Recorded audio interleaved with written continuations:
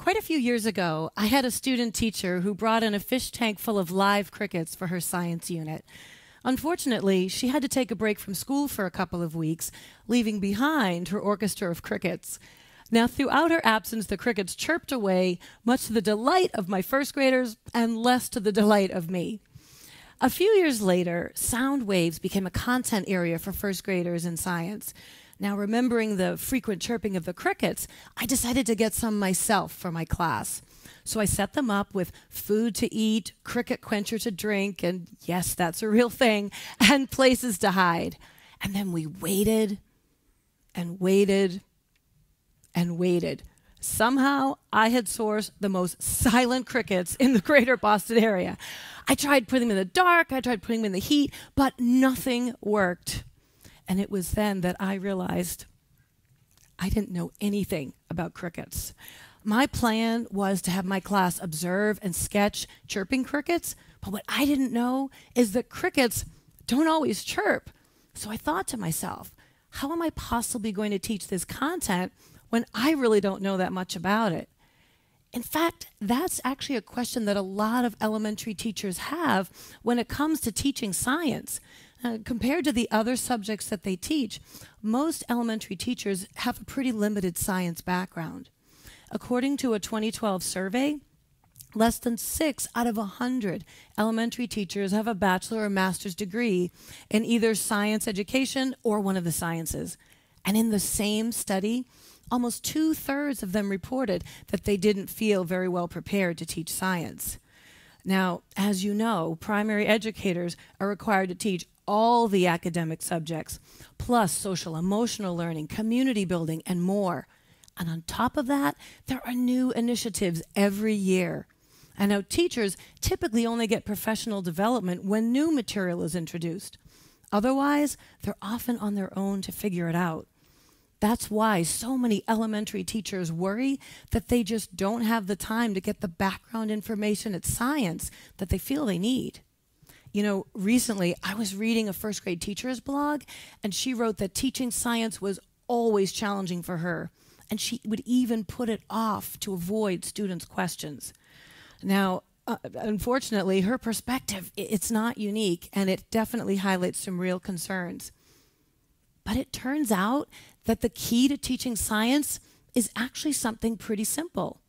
Teachers just need to focus on teaching the difference between science content and science practices.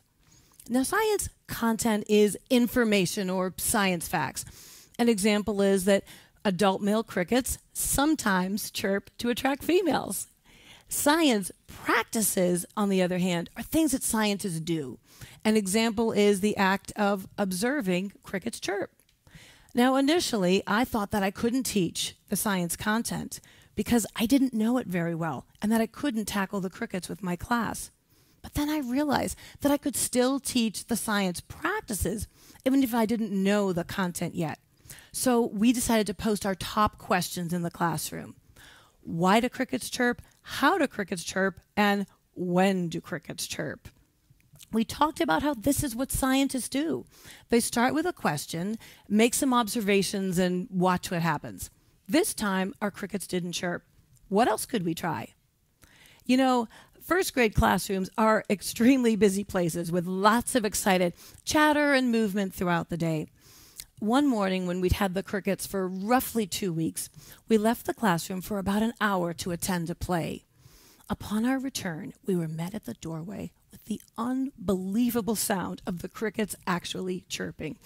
Now, I have to tell you, I've heard crickets chirp all my life and never felt the excitement that I did at that moment. Instinctively, we all tiptoed back into the classroom. I motioned for the children to sit down with exaggerated mime-like gestures, and I crept over to the habitat to try to record the crickets chirping on my phone. But the moment I arrived, the crickets fell silent. So I tiptoed back, praising the children for doing such a good job, and then the crickets began again. Yet again, I went back, all ready to record. Crickets were silent. Students' hands flew into the air, full of conviction. The crickets are scared of us, the majority of them said. Another child added, I think the crickets are trying to blend in so we can't see them. I continued to support the boys and girls as different ideas were mentioned. Now, we didn't know why the crickets chirped and then stopped chirping, but we knew for sure that our crickets could chirp. Now, this kind of science teaching can feel really messy, and we didn't get definitive answers to our questions that day. I'm sure some of the primary educators out there are thinking, this all sounds great, but you don't have the time to set up complicated setups for your class. As a first grade teacher myself, I would never suggest that you have to set up something very complex. In fact, the crickets and the conversations and exploration that I just told you about, all of that took roughly about 10 minutes. The rest of the time, they simply lived in the classroom while we worked on learning to read, mastering combinations of 10, and so forth. But by changing the focus to science practices, we had exciting opportunities to observe, question, and test in really meaningful ways for the children. So the shift you need to make is to focus on science practices as a way of acquiring that good science content. In short, you want to become a F.A.B science teacher. Now, the F in F.A.B means face your fears. Acknowledge and embrace that fear of not knowing all the content yet. I know I definitely felt panicked when I appreciated that I actually didn't know anything about cricket behavior. The A in F.A.B means ask real questions. Model that science is about asking a question that you actually don't already know the answer to. Doing observations over time, and then discovering new information using trusted resources. You know, at first we had some pretty straightforward questions, but once the children had a chance to observe and sketch the crickets, they had really specific ones. How do they cling on to the habitat without falling off? Do they have tongues? Do they sleep? And the B in F.A.B means be okay with things going wrong. You know, a lot of the students' questions actually lead to more questions as opposed to easy answers. You know, for me, one of the biggest challenges has been when to investigate a question and when to turn to a trusted resource like a book or a website. Now, in the case of the crickets, there were some things that we could observe and some things we couldn't. It's really okay to do a mix of observation and research. The key is, by changing your focus to the practices, you have that opportunity to acquire the knowledge yourself and let go of all of the pressure to already be a content expert. To begin, think of an area that you don't really feel you know in a lot of depth. Maybe you're a fourth grade teacher faced with teaching erosion, or a second grade teacher who has to teach friction. Think of something you really don't know about it and take that leap and ask your question to your students. Give them a chance to ask their questions and then make a plan together to figure it out. You know, some of the things you'll be able to figure out from observations and some you can't. But the journey is one that's going to lead to authentic learning, both for your students and for yourself. You know, teaching science can be intimidating for a lot of elementary educators.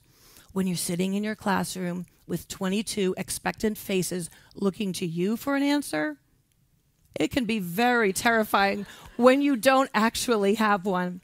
Just remember that the practices of science are the key to unlocking the content of science. This small shift in your thinking will make all the difference.